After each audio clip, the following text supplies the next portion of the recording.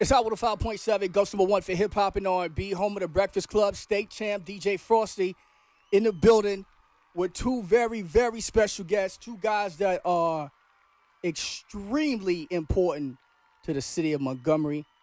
On my right, I got my guy Bow, the world famous international engineer.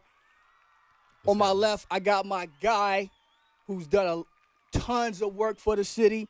He's the first person I really knew from Montgomery because he's been putting in work for decades. Long time. A long time. Frank White is in the building. Yes, sir. Appreciate it. Frosty, thank you for having us. Definitely. A pleasure. So one of the first things I wanted to do when I first got here was get Frank White in the building. Right. That was like the first thing, because like I said, before I knew anything about Montgomery, I knew Frank White. Right. Frank White is who introduced me, well, not physically, right, but musically, to Doe B. Right. And so in this world, I look at a lot of DJs as my brother. You know, like that's my DJ family. Brother. We family. We Definitely. go. You know what I mean? So when I see things, you know, that happens online and things like that, that's not, just doesn't seem in character of what I was introduced to, it makes me curious. What happened? You know what I'm saying? Right. It almost felt like an entire city turned against somebody who did so much for the city. And now it, you know, so to me, like, this had to be addressed. And Frank White, I felt like Frank White needed to get his story out, his side of the story. Gotcha. You know, I appreciate that, bro, because a lot of people just, you know, aren't curious or don't really care to know what's going on or what happened, and they just, you know, tend to sweep it under the rug and go along with social media posts, which, as you know, and we all know, tend to get out of really what's not really going on. They tell to build, you know, legs of its own and carry on to other things that never even happened, possibly. Right, right. So, you know, and I just kind of, I felt, you know, like it turned its back on me, and I kind of just shut down, you know, kind of just, I'd rather just shut down and step away from it for a second. So I got my guys Twin Beats, and when I first started talking to them, they would always mention a guy named Bow. And other people would mention Bow, and like all the rap artists would mention Bow. So I'm like, who is Bow? I gotta get. Well, Bow, he moved back home. He back in China. So I got word that Bow was back in town. Right. So I was like, I gotta get Bow in the studio. I gotta talk to this guy because he's a legend. Definitely. You know what I'm saying? Definitely. I mean, both of y'all are legends. But I was like, I never knew who Bow was. Right. So when I got Bow here, I talked to Bow. He seemed like one of the most genuine guys I've ever met. Off top, I was like, this guy is genuine. You know what I mean? Not, you know, I don't know Bow's whole history, but he just came across as extremely genuine. And I was curious. He was the only person I really asked about between you and Doe B. Because I knew he had real inside knowledge, information about what happened. Right. So, from what I understand, so let's go back, because this is December, right? It's December every year, each and every year. And before we get into all that, I really want to know what did you do? How did you meet Doe B? Tell me the Doe B story of how this thing came to play. Okay, I'll shorten it just for time purposes. We know you was killing nights. Right, on the radio. First of all, on the radio, doing mixtapes, you know, did 2 Chainz Codeine Cowboy mixtape, did artist mixtapes from around the city, did you know, Rich Kids mixtape, a Trouble mixtape, I forget what else, but was doing major artist mixtapes as well through relationships I had through other DJs, like, you know, how we knew each other. Right. Because as you said, DJ is a brotherhood. Right. So we always like to help each other and never really fall out about anything. Never major a DJ to another DJ unless it's some real messed up stuff. Right. But so artists would come to me, hey Frank, can you do this mixtape? Can you play my song on the radio, do this and that? And Doe came to me and was like, he wanted me to do his first mixtape. Now, did you know Doe before he came to you? No, I heard about him. Okay. And I want to say the first person that told me about Doe, and I'm not 100% sure on this, but I'm 98%, and it's rest in peace to Schoolie. Oh, okay. Street X.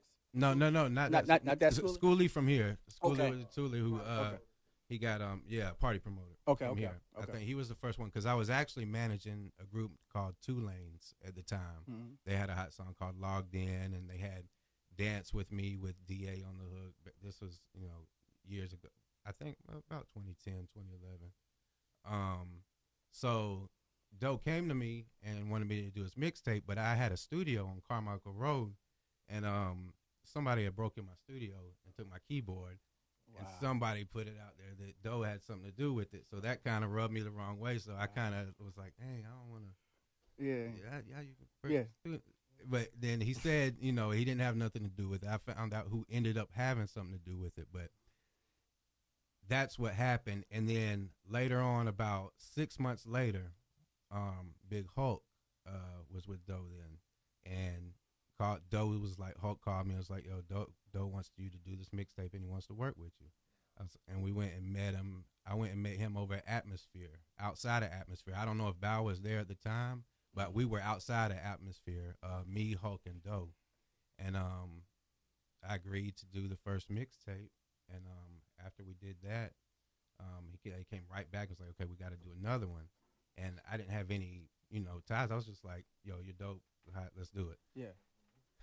After I realized the talent is when we did Definition of a Trapper 2, which was the second mixtape. I was like, yo, the first one was hard. This one's hard. And, I knew he had talent. So I was like, we want to keep doing these mixtapes and putting music out. Of course, I was playing songs on the radio, too. I could play. Not many DJs, as you know, could play what they want in their mix. Right. I was one of them that could play anything I wanted. If I wanted to play it 5 times in a row, my boss wouldn't say nothing. Shout out to Doughboy. I mean, he probably didn't like it, but he didn't. Yeah, you had the green light. Yeah, I had the green light. Yeah. So I was killing every Doe do a Chief Keef remix. I was playing his stuff, so and so. Yeah. But we decided to do management on the after the second mixtape, which was Definition of a Trapper 2. Then Let Me Find Out came out then, and we started pushing. I told him, I said, that's a single there. He hated that song. See, that's what the DJs is for. Yeah, that's what the DJ is for. I'm telling you. And Bao could probably tell you he didn't really like that song. And the interesting thing, how that song, I'll let him tell you how it came about because I think he was at Bao's studio. But we did management right then, and my partner, I had a partner who worked with Interscope. He's actually at 300 now. I don't know if you know D, the Sonoram, D and Shadow. Oh, I know Shadow. Okay, D, his partner. So I sent him the project, and he loved it and was like, look, we want to do something with them, and we want to be partners with you in it. I was like, let's go ahead. Anything is, better than nothing. So we did that. They flew Doe to New York and did a deal with Geffen, and we put Let Me Find Out. The original song was on BET Jams and was working before the remix came out. And then that's when the label kicked in and the T.I. stuff kicked in and all that. So that's kind of a background, basically. But it was a lot of, work. It wasn't as, just fall together like it did. Yeah. But it was special, and that's something that I could tell from the get-go, and I'm sure Bao could, and whoever who worked with Doe, you knew that this wasn't ordinary. Right. Yeah, I agree. And it's like, so everybody, just knew that and went really hard at what they were doing for him and to try to, get him to that next level. Yeah. When I first got here, and I went to a few clubs, and I was hearing these Doe B records that I never heard before. What'd I do? I called Frank. I said, Frank, what is this? yo, like, why did y'all put this out? Like, what is going on? This music is like, these are hits. Right. These are bona fide hit records. Right. So how did you and Bow meet? It was a long time because he's the man in produce. He's the man in the studio to make them sound right. Like even now to this day, even of course, as family, people have disagreements and it happens. Even when we had disagreement or something, somebody asked me, where do I need to record it? Like the Bow's the only place that you're gonna get that you don't have to go nowhere else. Right. Yeah. That's the only place. And when he left, that I don't know where people are going now, but it's probably a void. But Bow has always had the best sound in the city from when he started. I think I met him at Atmosphere through another mutual friend who is a producer, Chasing Dreams, who worked with Small Time Ballers, did their certified album, and that's where we met, and we cool since. Always did different things. Yeah, and we were always cool, all the way through until Doe died. All right, so let's get to this. Let's skip right to this. Go ahead. All right, because this is crazy. Because I was told by so many people not to do this interview. Okay. So many people. Yeah. Over and over, it made me scared. Really? No, you told me that I saw you before, and you mentioned that. Yeah. And so I was like, man, I gotta do it though. Right. Like I believe the city need. I believe that how some people need closure. Right. I believe the city needs this for closure. I agree. It's long overdue. It's long overdue. Getting y'all two guys together to come in here and talk this thing out, talk about what happened, the future, all that. I want to get into all that. So the day Doe B died, I've heard some rumors and I know they're not true. Mm-hmm. I don't believe it. I believe because I know you would never. So I heard that T.I. wanted Doe B to go to Miami. Is that true? That's true. Is that accurate? Yes. But he decided to stay. He was waiting on. I want to say he was waiting on Hulk. Hulk had to go with him the next day. It's just like how Biggie died. It's almost like right. Biggie, Puff didn't want him to go to. Anyway. Right. Tell me what happened that day, because I heard you was in bad sleep or something like that. Right.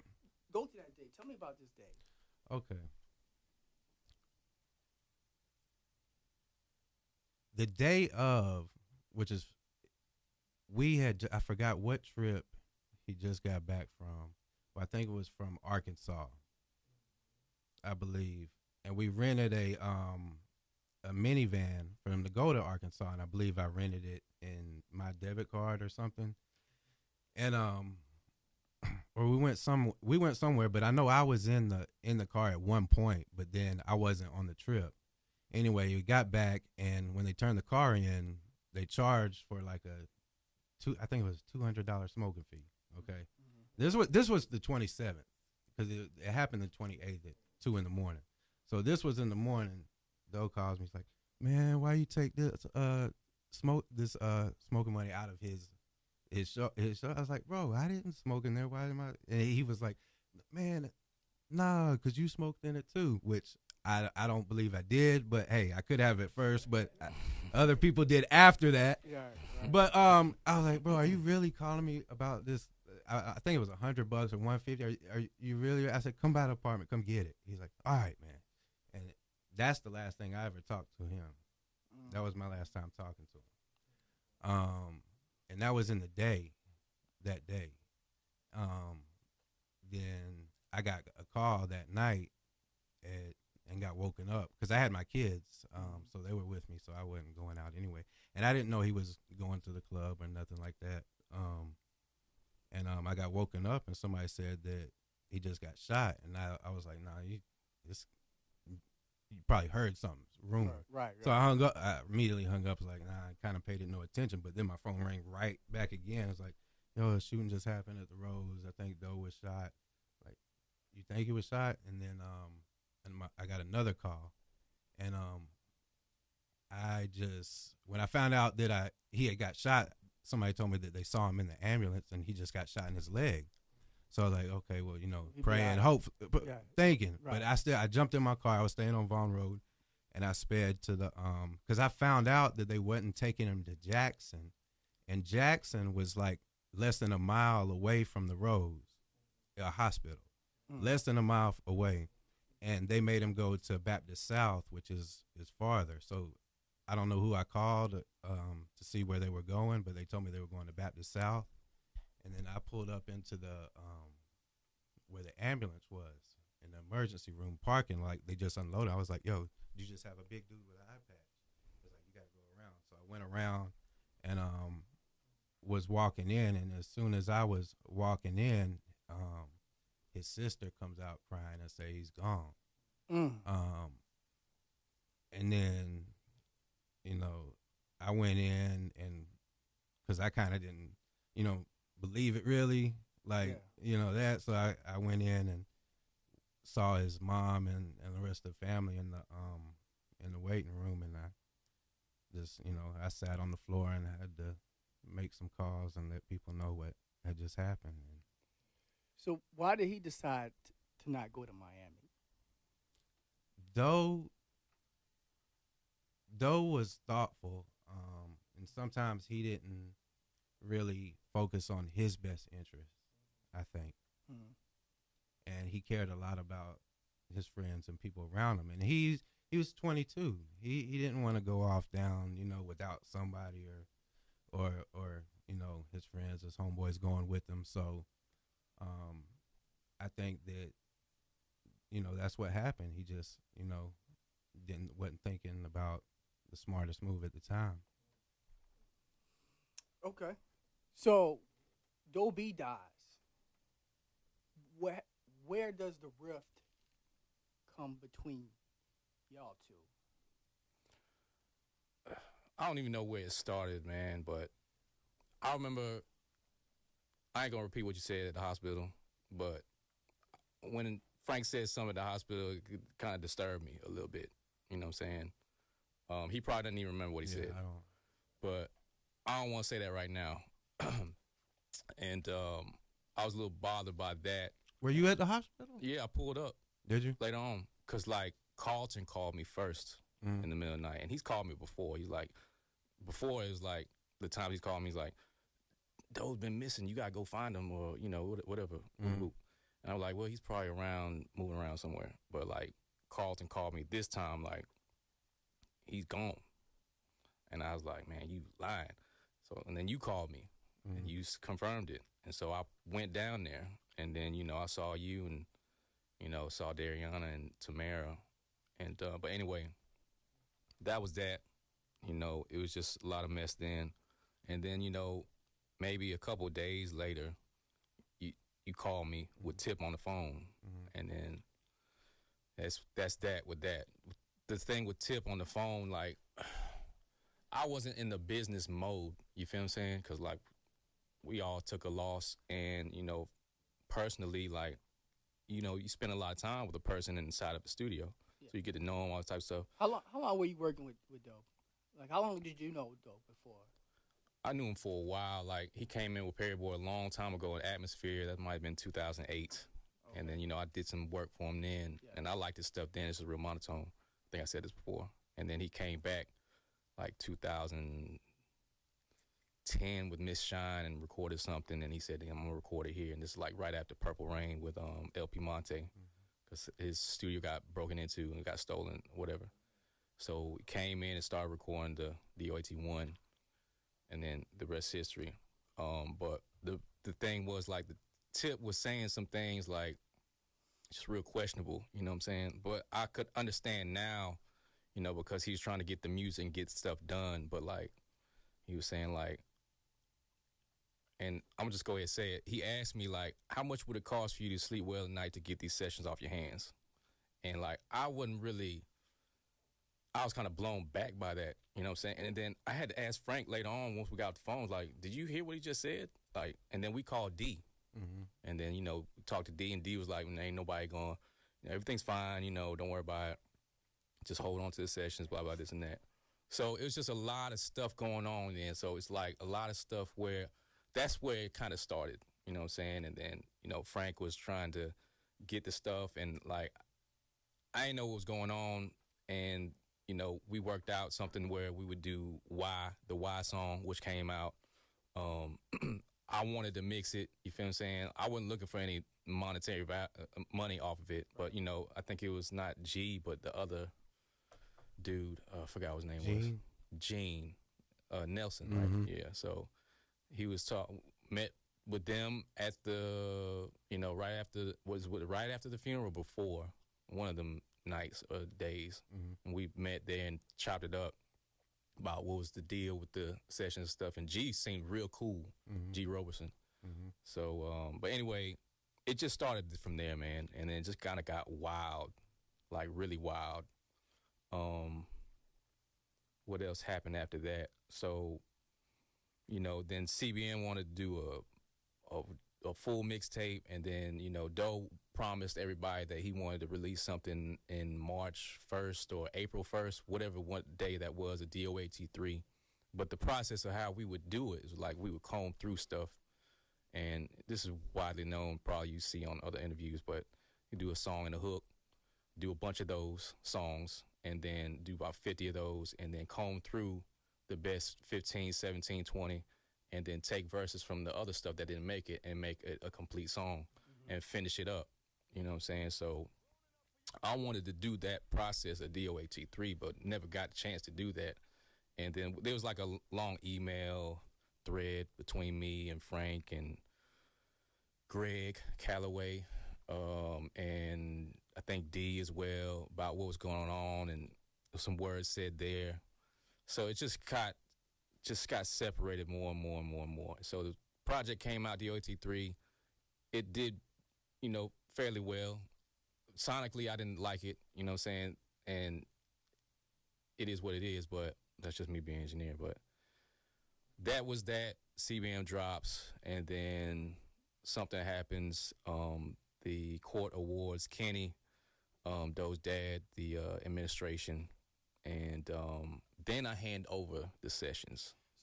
So from that point to the time you handed over the sessions, about how long was that? Was like 3-4 months. 3-4 months. From like I said, end of December all the way to about, he got awarded the administration in May of 2000.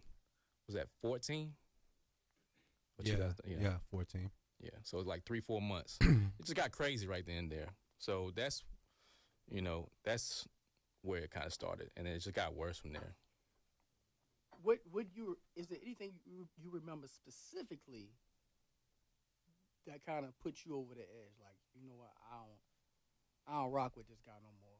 You know, there's some things he said, man. Like, you gotta say stuff about my family. Like, I can't say it on like radio, like, you know, because of like, right, you know what I'm saying. But it's like a lot of racial slur. Okay. You probably don't remember, man, because like. But what was it over though? What was the issue? It was over the dope. Okay, so it got worse, like really worse, towards the end of 2014. Cause like Kenny came to me like top of December, was like, hey man, we want to put something out on Doe. You know, I got the and who was the lawyer then? I can't remember. I forgot his name. Yeah, I know who you're talking about. Yeah, though, you know what I'm talking about. I forgot the lawyer's name. But Kenny also ended up getting removed from it, and the thing was, I didn't know he was removed by then. Yeah. In December 2014. Yeah, he got removed, and because he did something he wasn't supposed to. Yeah. So all right. So like, Kenny comes to me like, we'll put a song together. Like, you know, what you think about Frank? I was like, and so he misinterpreted what I said or miscommuted what I said to Frank, and this what really got, you know, separated the water in the what you know what I'm saying. So I say, well, you know, Frank was not really involved with the music side anyway, so like, you know, he don't have to do nothing on the music side. You know what I'm saying? Which is true. True. Like, you know what I'm saying? Like, I'll be in the studio, do quick up. Frank will go and do whatever you need to do to push the song so, you know, get it connected. You know what I'm saying? And that was the truth. Right. Mm-hmm. Kenny goes to Frank, says something crazy, like just kind of over exaggerates. Then Frank texts me all this crazy stuff, man. Like, it was like, it's real bad, man. You feel what I'm saying? Yeah. So, and the thing was, it got into the hands of this guy named Red Beezy around that time. And I talked to him on the phone once. And, like, the lawyer for him and Kenny wanted me to oversee what Red Beezy was going to do. And I was like, cool, fine, because I was finna fly to London at the end of December. And I talked to him once on the phone, the dude Red Beezy, and then I ain't hear back from him. And then next year, he got killed by his I don't think it was next year, but yeah, like the next year he put out the King Griffey Jr. Oh stuff. yeah. This was that looked horrible. It was terrible. Some artists in Atlanta that the lawyers over the state made a deal with to let him use those unfinished music, and put out. And of course, we went about crazy. You gotta understand this stuff was very, like he says, was very personal, but me and Doe's relationship also started off business wise as well. So our relationship started business and grew personal. Right. So when that happened, I was trying to think, personal and business wise, but the personal things, it messed me up. I spazzed, and I said a lot of things to probably a few people that I shouldn't have said, and it was just out of frustration and angerment, and learned you can't act off emotion. Right. So that just kind of bridged the gap in between us, and then we always would try to somehow bring it together, but then it always I had to say something, or who knows what would. And actually, that Red Beezy stuff brought us together. Yeah. Because at first we were I couldn't take it, man. This was like a couple years later. It has been like 2016. Yeah, I think so. And I was like, man, you know what? That's it, man. Like, we failed and let this guy do it. Right. And it was horrible. Yeah. Rest in peace, but it was horrible. Right. Like, you don't do that. I mean, you go on in there, you look at it. You feel what I'm saying? Right. So, and like, then Red Beezy start capping at Frank. You feel what I'm saying? Like, real hard. Yeah. About whatever. Talking about, he's threatening and stuff, because, So, like, the thing was, like, I couldn't really reach Frank at the time either, because I wanted to patch it up and, like, let's go ahead and just figure this out. You know what I'm saying? So, I do that. He wasn't really responding or responsive. So, I called Dariana. I was like, hey, man, you're going to have to try to facilitate this and be in the middle. Those act like, children's mom. Dariana's, fiance, right when he died. 2 kids by Doe.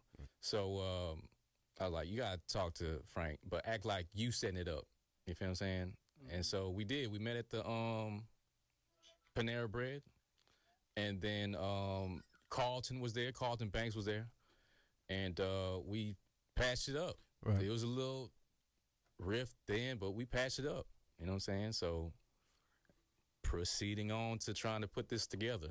And I was hopeful. You know what I'm saying? We were all hopeful. And then it got crazy again. But this is the time where you capped that tip this time. Yeah, we gotta talk about that because the world was watching. Like, I'm seeing my Twitter. Yeah. And I see Frank White and T.I. going there. I guess it had to do with Damani. You was managing his son. Yeah, I was, but it wasn't really about that. But I believe that's what. Yeah, basically. Okay. Yeah. Okay, but we can get into it. But. I mean, we gotta lay it out. That happened. You know what I'm saying? It was a real thing. But so, like, we were trying to put the album together around that time, and that damaged some things. You feel what I'm saying? Like, Carlton, much respect to Carlton. He put his work in. Like, he was getting features, stuff like that. He, got some features. I ain't gonna name him right now, but hopefully it'll be on the album. Anyway, Carlton did his thing. You feel what I'm saying? Like, whatever he needed to do, I did my thing. We put a lot of work into it. We sent stuff to Frank to get features for. And around that time, when that happened, it just made it difficult to get anybody else on board from the industry. And, like, you know how this business is. It's like, they turn on your back real quick. There's a lot of other issues. You know what I'm saying? And I go ahead and talk about it. Forget it. It's like we're not supposed to take any money. You feel what I'm saying? And that was the agreement. We went up to the state, met with Ed Parrish, and, we thought the other lawyer that was working with Kenny, and we thought Kenny and the lawyer, they had the estate, but it ended up being Ed Parrish, who's administrative of a lot of other states. Right, he's a probate judge. Is he a probate judge? I don't know. I don't know, but he's the guy. Right. So we were bamboozled for about a month. Go over there and talk to him, and there were some issues there, and started falling out again over, percentages or whatever like that. This is well documented out there too. So, percentages to who? Well, it's originally supposed to be zero. Right. That's to everybody, right? And then I wanted to, me and Carlton and Frank wanted to give all to the estate. Right. But, Frank was going through some things at the time. So, remember you was over there at that car lot, walked over to me. We started talking. Like, well, let's do 10 each. I was like, well. Well, Ed said at first, we sat there and we said, look, we don't want nothing. And Ed was like, no, everybody has to get something in that meeting. Right. He said like, that, but I was still. But see, and then I've also had would like to use a percentage to go to his mom and his kids now, because his mom's definitely not getting anything, and his kids won't get anything until they're 21. So right now, it's not helping any of them to put anything out or to do anything. Yeah, so it just got crazy. So the mom can't get anything? No. Why is that? She just, because it's only for the kids. Oh, yeah. the state. The state. Right. Okay. Well, it wasn't said. That's just what it is legally, I guess. How? Yeah. Right. And they can't get enough until they're 21. No. So would they be okay when they're 21? I don't know. You gotta understand. Nothing really came out. Like right, album? right, what right.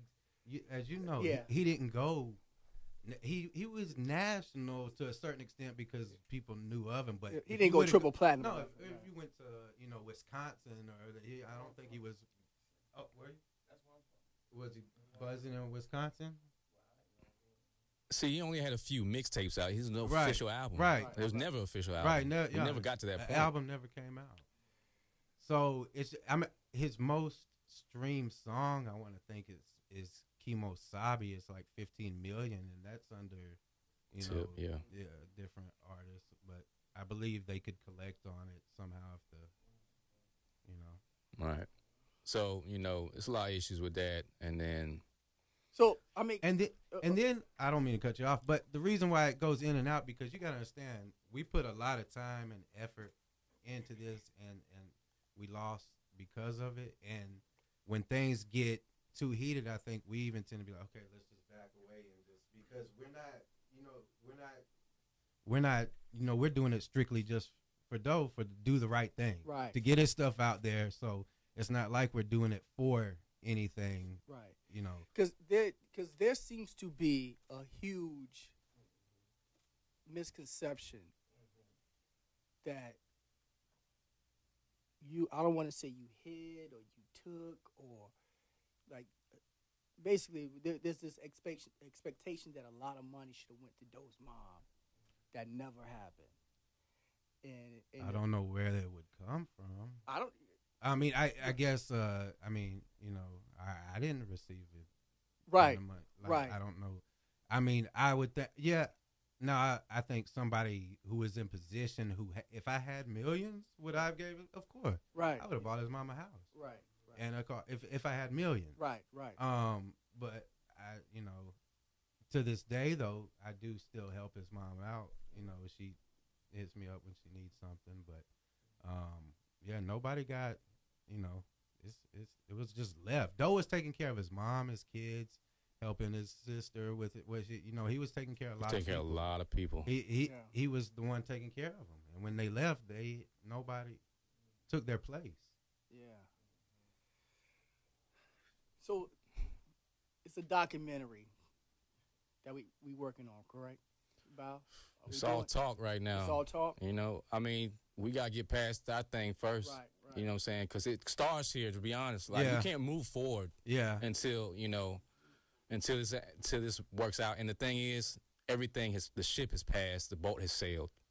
Only thing that we could really do is just try to post everything up on streaming services and, have that revenue for the kids later. I think the documentary is necessary. I agree. I could definitely see it on Netflix right now. Yeah.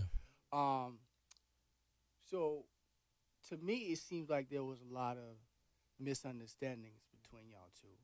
Some of it may not be so much of a misunderstanding.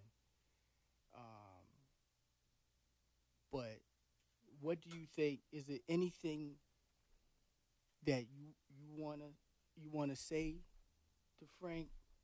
Anything that you feel like, hey man, I rock with you or I don't rock with you.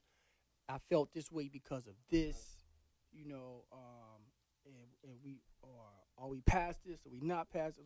This is what we got to talk about before we go forward. Yeah, I mean, I never had anything against Frank. You feel what I'm saying? Like, never did. It's just like, it was like a say one thing, do another type of thing. But I had to understand at this point in time right now, by looking back in hindsight, that Frank was going through some things, you feel what I'm saying, that was a little out of his control.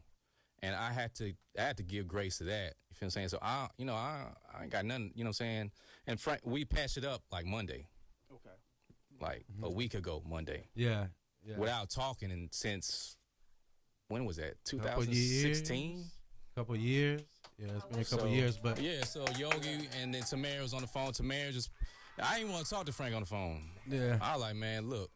Tamara was begging them. I don't want to talk. Right. You know what I'm saying? Right. And then Frank got on the phone. We got into a little spat again, like we did with Dariana. You know what I'm saying? What over what though? Same stuff. Like, this is how it's supposed to go on. This was my intention from the jump. This is what I wanted, and it went left. You feel what I'm saying? So that in that conversation, was it satisfying? Yeah, to a point. You feel what I'm saying? Like, at the end of the day, I believe it when I see it on paper. You know what I'm saying? And that's it. As far as like certain things happening to ensure that, the everything goes right. You feel what I'm saying? And then, there's a lot of other opportunities that we missed that we could still make happen. Yes. But whoever wants to get what, I don't care. Like, I know for me personally, like, I can't speak for Carlton right now. He might feel the same way or not, but I still want to donate my portion, you feel what I'm saying, of the reproduction and all this stuff, you feel what I'm saying, remix and reproduce, you know what I'm saying. I'm not asking for anything for that. Yeah. Because that would be just something I feel like that needs to be done, you know what I'm saying. Maybe something later on in other things where, it requires more work, like documentary stuff or whatever. But as far as this thing, initially, man, just get it going. X me out, let the state have it, go to kids, that be whatever. It's not even a gift, it's just, I feel like an obligation. Yeah, something. Right. Yeah. So, what he just said, do you take any issue with anything, or are you with it, you on board, you just want to let it go in the past, you done with this? How you feel, Frank? Man, I don't think even if I wanted to that I could ever be done with trying, at least, no matter if we were 20 years from now. But I do want to apologize to Bao for the things I said at the time. And he's right. Like I told you when we were coming in here, at the same time, I had a couple personal things. I went through a divorce, and this all happened around the same time. Then I had another child at the same time, and me, I would have bet everything on my back, everything that I owned, that this was about to be how we were gonna live the rest of our lives. Well, or a good part of it anyway. Yeah. So when it took away, a lot of people can't handle things mentally the same as other people do, and I'm one of them people who it just mentally, took me out for a minute and down, just because of how much it meant to me. But me and Bao never had no problem. I'd love to do. Yeah, I'm on board for anything, whatever we can do. Me too, man. It's just. Me too, man. It's definitely time. I'm on board, guys. Because time, man. You know, overtime. That was like from the outside looking in, from what I've gathered, that seemed like that was a well-oiled machine that just got blown up. It was. Definitely. Everything was run. It was, man. It moved too quick, actually. It was. It didn't skip a beat. And with Doe being who he was, I mean, it just everything ran perfect. And yeah, but that was the engine that, it took the engine out of the car when that happened. So before we get out of here, if there was anything that you could do or y'all could do together for Doe B's legacy, what would it be? Would it be the documentary? Would it be something else? It would have to be that album, whatever. I would think definitely an album is needed, and a documentary I think is needed. I think a movie could be done. Yeah. I'd like to get a street named after Doe here in Ridgecrest if we could. Right. That's a great idea. Right. Even if it's Glenn Thomas or Doe. What we gotta do there? We gotta get a petition signed. Probably some city council. I know some folks on city council. I asked, but just something that can remain even when we're gone. Right. To keep it. That would be dope. Definitely. That would be real dope, man. Listen, Frank White, Bow. This has been a pleasure. Frosty. Man. This has been a pleasure. Making history in the gump. Appreciate you, man. Yeah. Making history in the gump. I'm just trying to get like y'all, man. Y'all made history together, man. Whatever it takes.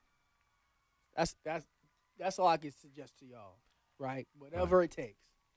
We got whatever needs to get done, whatever it takes, because this was so important to the city, man. Y'all, like when I got here, I could feel it. Right. That Doe B's passing was like letting the air out of a bag. That's how exactly. That's how I felt. It just floated. I don't think the city ever recovered, to be honest. Yeah. No, definitely. Nobody did. You just got to move forward as much as possible. But like, like I said, it starts with me and Frank. We gotta move forward, man. Yeah, it's just. I mean, it's only me, him, and Ed make it happen. Really. Right. Yeah. And Carlton. Yeah. We shout out to Big Hulk too. He was there. A very important role. So Frank, is there anything you would like to say to the city? I mean, to the city, I love Montgomery. I always will. I would like to, I really believe that me and Bal could possibly, do something again if it's not, with different artists. If he would be interested in it, but even if not, I'm always looking. I always would try. Still have the same avenues. It's just now you want to focus what you put your energy into because you don't want to do it. For nothing and not, waste time. So it's just different, but. Yeah, I'm open. You know what I'm saying? Just let's work through this and move forward. That's the only thing, man. Take steps, man. Yeah. I don't want to take no leaps and bounds. Just take steps, move at a nice pace, get this out, move forward. So back to the T.I. thing. Tell us what happened. What happened, Frank? That's on you. Yeah. I mean, it's really, I think, deeper than what happened. So it's kind of hard to really explain it. But after Doe passed, me and Tip were still talking, and he offered, his artists he had, like, who would you want to work with? Anybody, Shad, whoever he had, and I listened to him. He told me about his son. Listened to him. I was like, oh, I think he's got potential. He was 13 at the time. So fast forward, I managed him for 3 years till he was 16. And we were at a video shoot, and I got an old school car from Greg Street. Okay. For the shoot. But his friend pulled up in a different kind of car. It was an old school, but it was like a 1950s, like Al Capone type looking. And Monty wanted like a Caprice or one of them, old school Right. Whatever. Yeah. So anyway,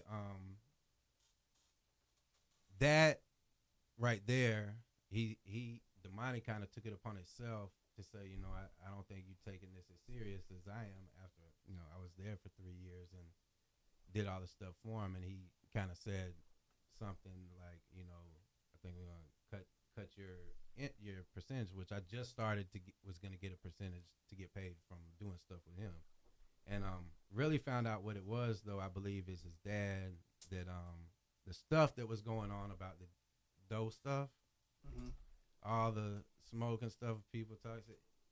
I think he just didn't want that around at the time, and but that's not what I was told at first. Which me and Tip, we've known each other out in his house, you know, everything. He could have said something to me. I always felt like, you know, to the side and say, "What's going on with this?